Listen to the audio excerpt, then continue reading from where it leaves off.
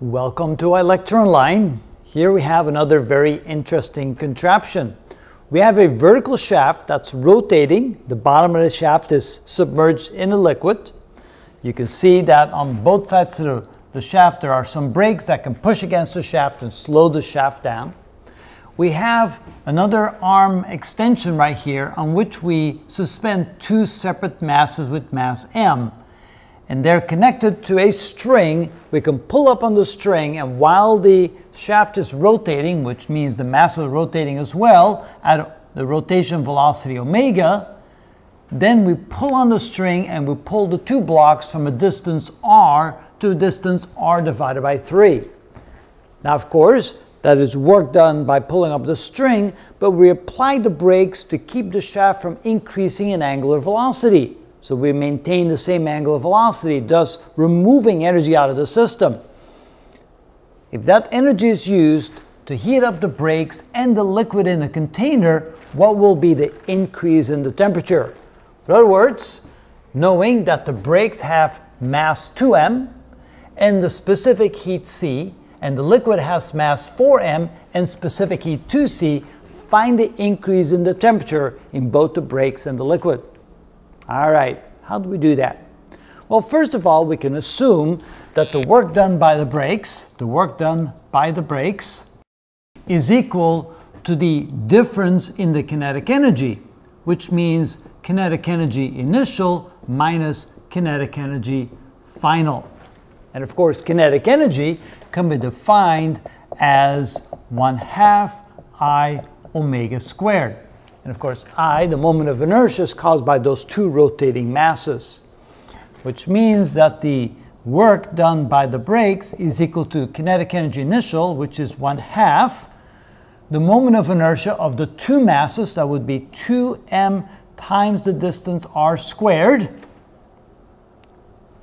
times omega squared, minus the kinetic energy final, which is 1/2 2m times, now the radius is reduced to 1/3 of its original value, r over 3 quantity squared, times omega squared. So that is the difference in the kinetic energy of the two rotating masses, which is the work done by the brakes, equal to the work done by the brakes. All right, so we have, well, let's simplify that. We have 1/2 and 2 that cancels out, so we have the work done by the brakes is equal to mr squared omega squared minus, that would be 1/9 mr squared omega squared.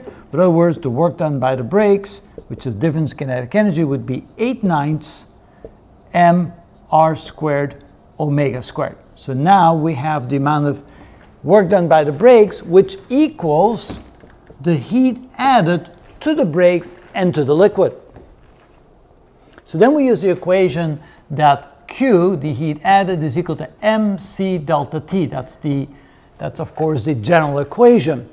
But here, of course, we have two things that are heating up, both the brakes and the water. They have different masses and different specific heats. So we could say that the delta T is equal to Q divided by m times C, but of course we have to have this for both the liquid and the m times C of the brakes. And the Q is the same as the work done by the brakes. And now I think we have an equation to come up with the change in the temperature. So the change in the temperature is equal to Q, which is 8/9 mr squared omega squared divided by the mass and the specific heat of the liquid. The mass of the liquid is, let's see, 4m. And the specific heat is equal to 2c, plus the mass of the brakes, which is 2m, and the specific heat is c. Like that. Okay, so delta T is equal to 8/9 mr squared omega squared divided by 8 plus 10, 8 plus 2, which is 10 mc. Now the m's cancel out. 8 divided by 10, or I could say 80 over 90, so this would be equal to 8 over 90 r squared omega squared over c. And of course, we could divide both of those by 2. That gives 4 over 45. So delta T, the change in temperature, is equal to 4 divided by 45 r squared omega squared divided by c, the specific heat. And that would then be the change in the temperature. And of course, until they give us actual values to plug in, we'll just have to leave it as such in terms of r, the radius, the omega, the angular velocity, and the specific heat. And that is how it's done.